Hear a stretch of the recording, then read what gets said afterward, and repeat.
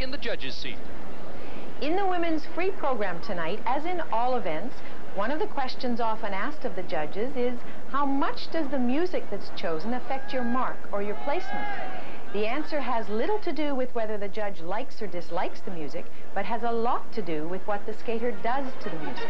The music chosen is extremely important. Sometimes during a performance, the music is playing, but the skater is totally oblivious to it.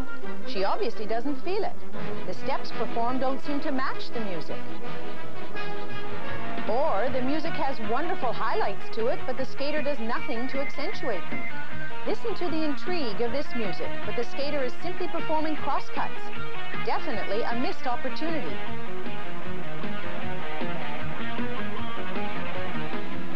The best music is one the skater herself can feel and relate to.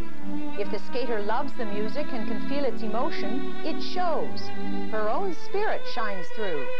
Then, too, when the choreography of the program supports the music, then the skating and music are in harmony. These types of programs are very enjoyable to watch, and one gets the feeling the skater is sharing a bit of soul with you.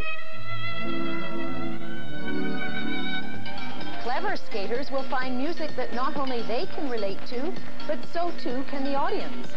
The support of fans clapping in rhythm can be uplifting to the skater, and in a way enhance the vitality of the performance. Music is a personal thing, yet for the judges, like or dislike shouldn't come into play. The important thing is, can the skater relate to the music and interpret it her own special way?